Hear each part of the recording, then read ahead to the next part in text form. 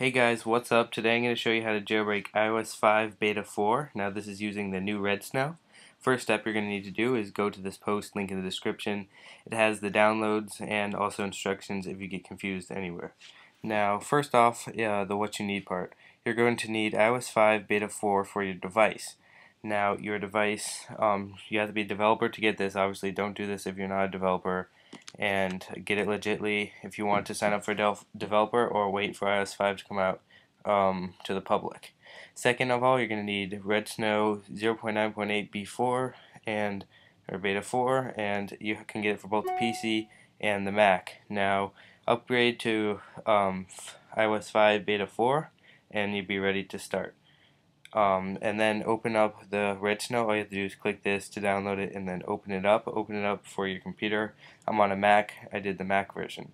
Now also note that this is tethered, so every time you turn your device off, you're going to have to go through some Redsn0w stages again. So make sure you save Redsn0w. So on the first step, you're going to hit Browse. You're not going to need the iPod for a while.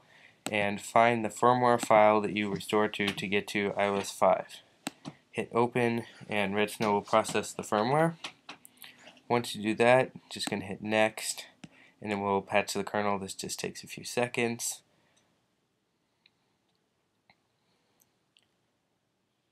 And then you're going to hit install Cydia followed by next, and then you're going to get to this screen. Now the next screen will show you how to get into DFU mode. If you don't know, I'll be doing it right now. So you have this home button and the home button and power button, and you're going to be holding them both for like 11 seconds. So I'll be doing that now.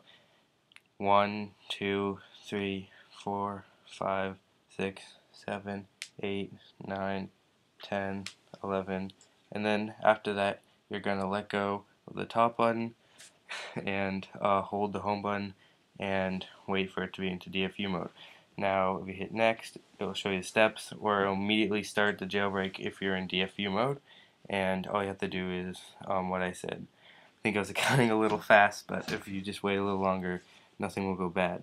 Now you see on the device, it will reboot and then jailbreak. Once this is done, you're not actually done. You're going to need to boot it tethered, and this is what you're going to need to repeat to do whenever your device turns off.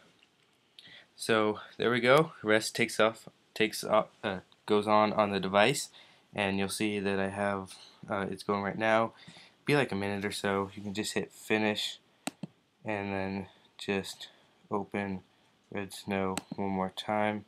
Now once that runs for a few minutes, your device will reboot up and you'll see Cydia. Now you see it is a white icon and will not open, and that is good because what you're going to need to do is rerun Redsn0w and go through the first step exactly the same, choosing the same firmware.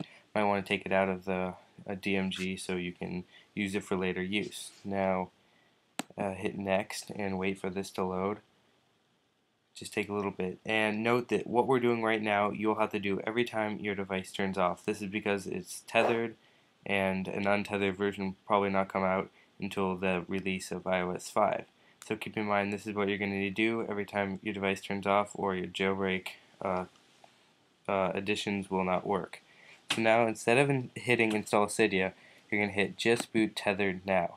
Hit next and you're going to go through the following screen.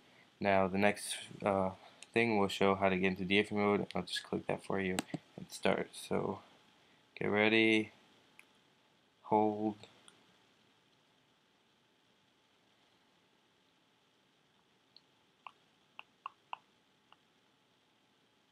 release, and in a few seconds it will finish up tether booting and you'll have your jailbroken device to enjoy. So just wait for that, and you can let go right now.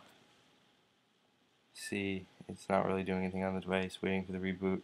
It basically reboots, and then when your device reboots with this pineapple, it will work with all the jailbroken stuff. Everything else is done with the computer. Now I'll just hit finish right here, wait like 30 seconds for this to boot up, and then I'll show you that Cydia works properly. So when that's done, you just slide to unlock, you tap on Cydia, and notice that it opens completely.